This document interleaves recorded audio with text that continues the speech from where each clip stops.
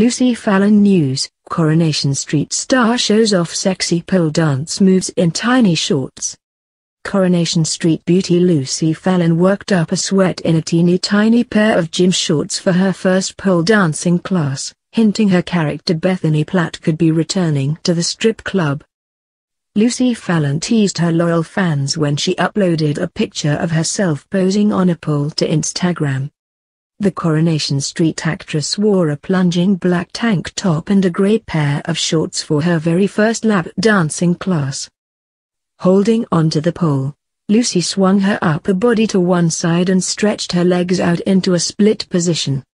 Clearly pleased with her achievement, the 22-year-old beauty flashed a sparkling white smile as the photo was taken.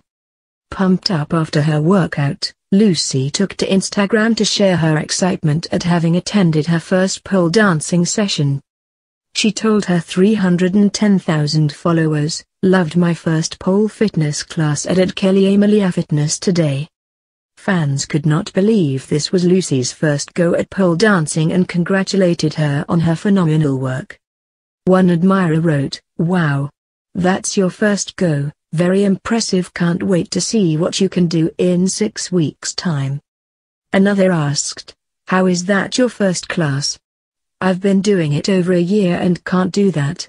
You look flexible for your first one, well done." A third added, "That looks like hard work at Lucy Fallon's, well done Bendy Bethany." While a fourth user said, "First lesson. Wow, I'm 5 years on and a year stretching and can't do this. Good job." Others took this as a hint Lucy's on-screen persona Bethany Platt would be retuning to the strip club in Coronation Street. One person said, "She's back at it again. Saucy." Another joked, "Now Koi will have to switch to 9 p.m. with those moves." Lucy's photo comes after co-star Georgia Taylor's branded Toya Battersby surrogate plot bonkers.